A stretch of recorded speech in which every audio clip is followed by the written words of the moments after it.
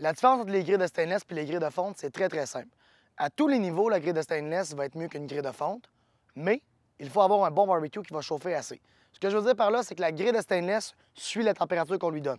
Tandis qu'une grille de fonte, même si on a un barbecue qui ne chauffe pas énormément, bien, la grille va venir compenser pour le manque de chaleur. Il y a plus de masse, c'est des grilles qui sont souvent plus grosses, donc ils deviennent plus chaudes. Mais si vous avez un bon barbecue, comme un barbecue Napoléon, un barbecue Blaze, bien, on n'a pas besoin d'avoir des grilles de fonte. La grille de fonte, elle va rouiller, il faut l'entretenir, il faut s'assurer de bien la huiler, il faut la rentrer en hiver, tandis que la grille de stainless, on n'a absolument rien à faire.